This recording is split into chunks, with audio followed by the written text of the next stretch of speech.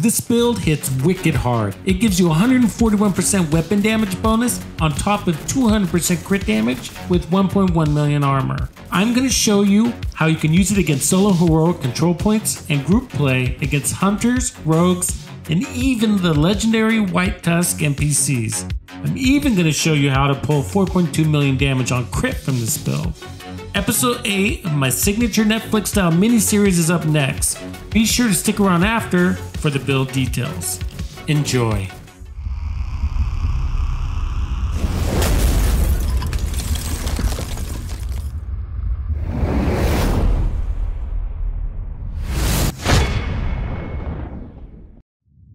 My name used to be Julia Coleman. I'm 23 years old and I don't know if I'm gonna live through the night.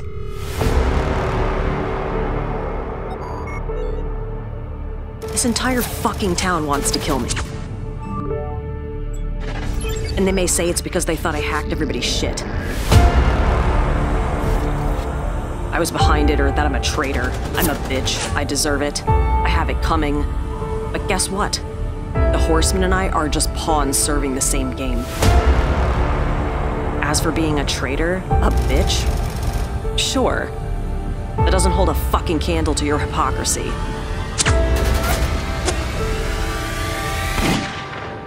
That's the fucking sickness here. From the moment I infiltrated your ranks, all I was ever given were bullshit orders. Scavenge, steal, capture them, torture, kill, scream louder, be quiet, be fearless, be a leader. Don't be so difficult, be strong, don't talk back, be loyal, be a bitch. Be whatever you want to be, even lead this clan. Just kidding. Fuck you. It's not me. It's not my family. In your head, they are fighting. It's the simple fact that you still pretend this is your world. You built this. Lies. I'm here to tear it the fuck down. They are crying. But don't look at me. Don't take your hate out on me. I just got here. What's in your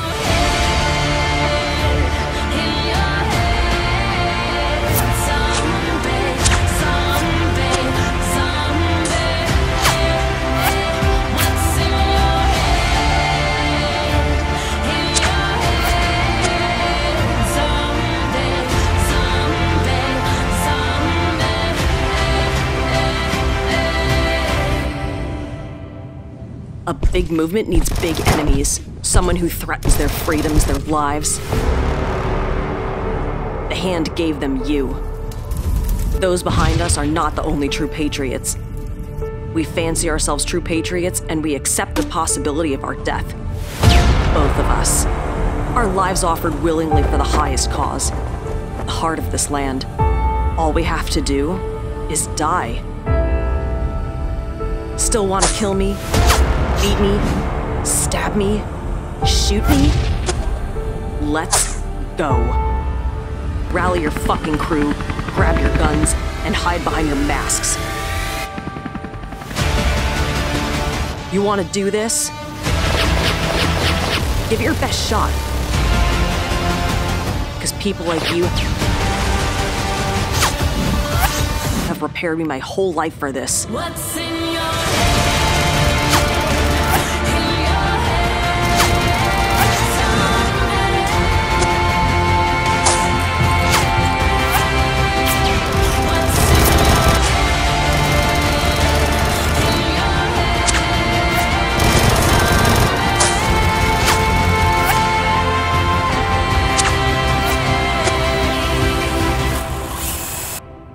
You may kill me, but I'm just a pawn. And you're already dead.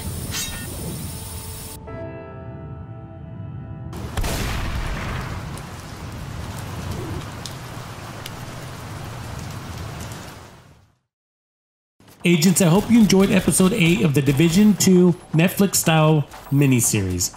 As you can see, the Four Horsemen conspiracy grows more complex the further we get into the miniseries. I can't wait to take you deeper down the rabbit hole as the rest of the season plays out. And season 2 is just around the corner, so if you still need to catch up on past episodes, I'll drop a link to the miniseries playlist here and links in the description area below. Rogue agent neutralized. So this build is centered on the named rifle, the Artist Tool. You can get this rifle by farming targeted loot or with named item caches. It comes with the talent Perfect Rifleman, which stacks an additional 11% weapon damage per headshot for 5 seconds, up to 66% total weapon damage. Each headshot refreshes the damage. This is a rifle, so the Fox's Prayer knee pads are best in slot for this build. The rifle gave us 10% damage to target out of cover. These knee pads give us an additional 8%. My gloves are all red Grupo with crit damage and weapon handling. Since we're at range, I'm using the Coyote's mask to help us with our crit chance. That way I can put as much crit damage on the build as possible. Most of the time we'll be fighting beyond 15 and 25 meters. I'm running the named Providence backpack, the gift, and that's because you want to run Vigilance with this build for that additional 25% weapon damage. The rifle has 40 rounds in the mag, which allows us to span headshots. This also means that our head is out of cover a lot, which means we'll be taking damage, which disables the Vigilance buff. The gift helps you get that buff back faster. Warning. Your division affiliation has been disavowed. You are now marked as rogue. To anybody out there listening, this is a call to action. Share this video. Or if you're a writer, graphic designer, project manager, video editor, knowledgeable in game lore, or So just a girl standing in front of a boy, asking him to love her. join us on my Discord as we gear up for the second season of the Division 2 Netflix-style build miniseries. A story about a time of crisis, a pandemic, where the lines between being a hero and villain are blurred. In this world, fate, as we know it, is decided by the Division 2 community. Remember, whoever you are, wherever you are, you can be part of this story. You can be part of something bigger. So throw on some slippers, put on a poncho, and grab a Code Red Mountain Dew. Then go to my Discord, the Casting Call channel, drop us a line, then follow the White Rabbit.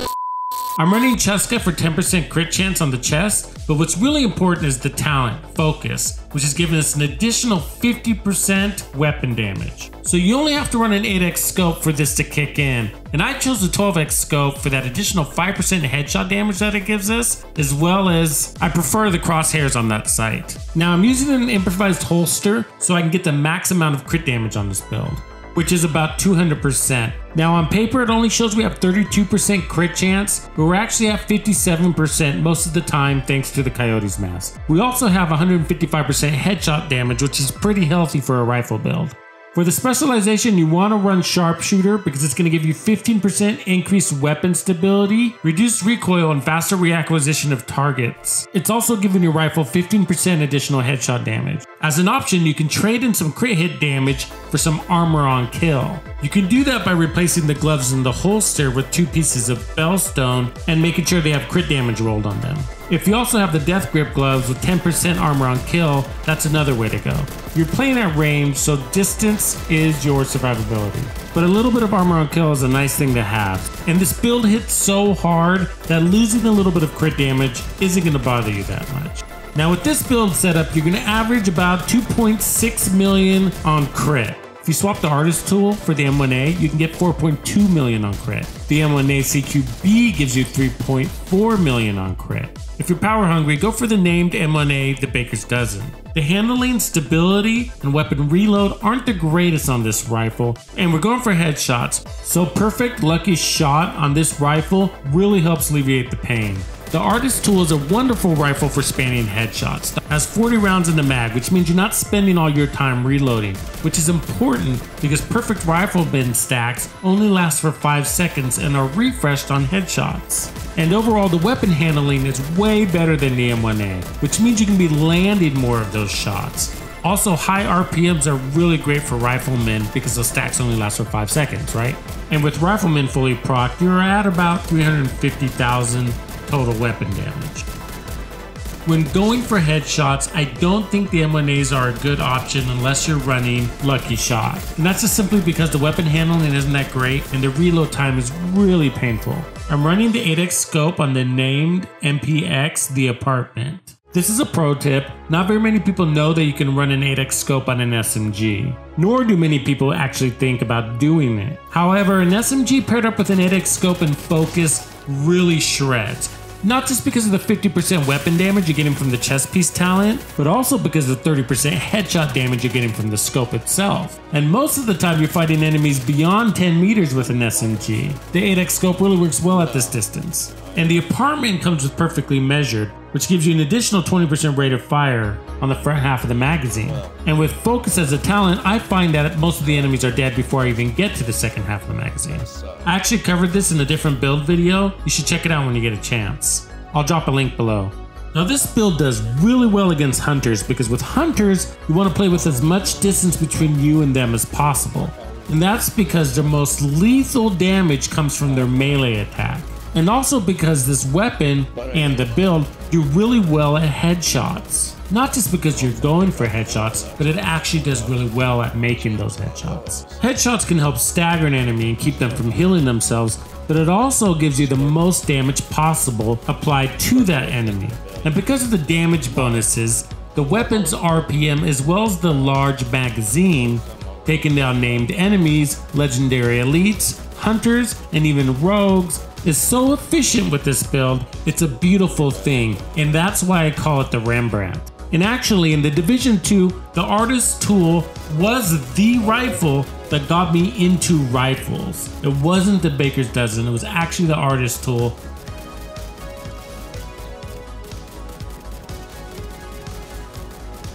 But now as I put together this rifle build and trying the Baker's Dozen and Artist Tool, I can say for those critical fights against hunters and rogues, the Artist Tool is a better option. And that's because with like hunters, you only have a few seconds to take them down. And with the M1A, if you get caught in a reload moment, while the enemy is standing there vulnerable, you might miss them because the reload is painfully slow. And because the weapon handling on the weapon itself isn't as great as the Artist Tool. But the Baker's Dozen and its 4.2 million crit damage is undeniably a beast. So if you're not worried about the details and you just want that raw damage, hard-hitting punch, then go with the Baker's Dozen. But if you want to be an efficient killer in this game when it matters most, I suggest you try the Artist Tool. In general, when it comes to fighting rogues, hunters, or legendary NPCs, distance is your friend. And that's why this is a really good build to use, because at distance, you're a very large threat. I mean, getting 2.4 million crits on a 40 round mag from 25 plus meters out is a dangerous thing. I mean, the only thing more deadly from that distance is a sniper build. But when it comes to hunters and rogues, sniper builds are actually not that great. And that's because there's a small window of opportunity of when the enemy is most vulnerable. And with that bolt action, slow RPM, when you miss that shot, it's going to hurt. And most of the time, like with hunters and maybe chungas, it's going to take more than one shot to the head to bring them down. And the Artist Tool and its 2.4 million crits, you can do what a sniper does with 2 rounds in 2 seconds. And even if you only have a 40% accuracy, you're still going to get somewhere around 10 million in total damage. That's better than 0 if you miss your shots with a marksman rifle. Now this isn't a brand new concept. It's well known among veterans of the Division 2 that a Baker's Dozen build is really good for hunters and rogues and chungas alike. Again, but what I'm suggesting is that the Artist Tool, or this Rembrandt build, is even more efficient at taking down these enemies in that small window of opportunity when they're most vulnerable. Now for general gameplay, there are weaknesses. Now I wouldn't say that the build particularly brings them to the table. The weaknesses are in rifle builds in general. Just because of the nature of the beast, you're spending a lot of time with your head out of cover. That's because rifles aren't that great at blind firing. Focus adds to that because it runs a magnifying scope. So with this build, you're going to be a more efficient killer the farther out you are. And when possible, keep an ally between you and the enemies at all times. That way they're taking aggro and you can keep your head out of cover, keeping focus parked longer, as well as vigilance because you're not taking heat. The decoy helps here a lot as well. Another pro tip for focus, hold the aim button down when reloading. This will help you not lose your focus stacks. And if you have an 8x scope or higher on your other weapon, you could also switch to your other weapon and not lose your stacks that way either. And the last tip is there's a small amount of time where you can let go of the aim or left trigger. This is around half a second, but you can use that to your advantage and pop in and out of cover, or you can scope out to acquire targets faster who are spread out. Check out these off-meta builds that provide you with amazing survivability while you charge through enemy hordes. Tuxedo, out.